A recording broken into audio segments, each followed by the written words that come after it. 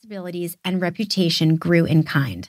I became a key stakeholder working on the front lines of brand positioning, creating relevancy, building awareness, and later fostering innovation.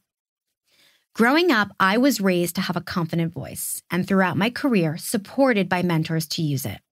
That characteristic has consistently earned me a seat at the table, with the ability to assuredly explore and share my ideas, no matter how unconventional they might be, and regardless of who is in the room. In 2009, one such idea catapulted me from my traditional role in public relations to the wild west of social media. This singular concept would alter my career trajectory forever.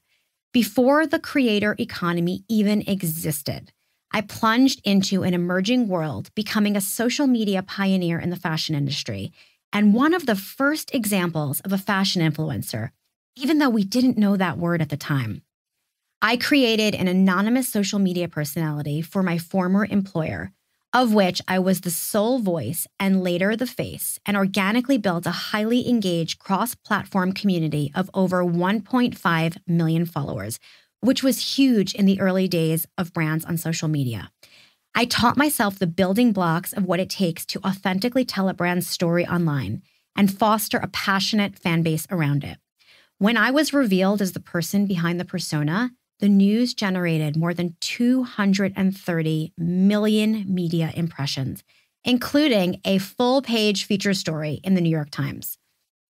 But I never imagined that the same tactics and marketing principles I had applied to my corporate work for years would later be pivotal in rebranding myself. In doing so, I evolved from a corporate employee to someone with a multimedia personal brand that includes 2 books, a podcast, speaking engagements, newsletters, a private online community, and a creative brand marketing and digital strategy consultancy. It didn't happen overnight, and it took hard work, consistency, and passion. The good news, I'm about to share all my insider strategies with you. Let me be clear, though. While I love a good outfit more than most, this is not a fashion book.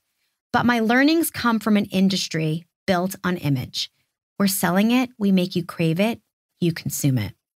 I don't care whether you're a marketer, coach, artist, banker, athlete, consultant, entrepreneur, writer, lawyer, doctor, teacher, influencer, actor, server, bartender, administrative assistant, cashier, student, or unemployed. Simply having the skills to do a particular job doesn't cut it anymore. Of course, you need to have the credentials. That should go without saying. But more than that, no matter what you do professionally, you need your own clearly defined personal brand to cut through the noise and set you apart. Or more specifically, to put you in a position to be chosen or recommended for whatever plum opportunity you're after. Creating a personal brand is not about being famous or becoming an influencer, unless that's something you strive to be. It's about communicating who you are, what you align with, and what you do well. It's about providing value to the people around you. It's about getting the credit you deserve and everything that comes with that. Your personal brand doesn't necessarily need to live online, but having a strategic digital presence will strengthen your position. Nevertheless, it absolutely needs to exist in the real world. How you present yourself, build social capital, and exude executive presence is directly proportional to your success.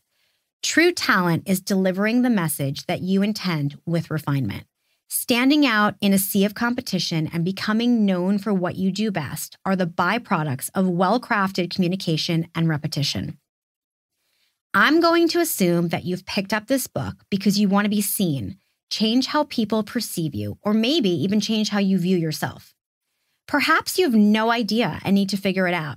Either way, you're looking to define your personal brand to help drive what you're trying to achieve. Maybe you're just curious as to what this personal brand hype is all about. If you're new to the concept of a personal brand, welcome. You may have never thought about it before, but fun fact, you already have some version of one. It starts with what makes you you. The impression others have of you stems from how you tell your story and express your unique combination of personality, experience, and skills. It lies in both the spoken and unspoken, and in your mannerisms, energy, and attitude,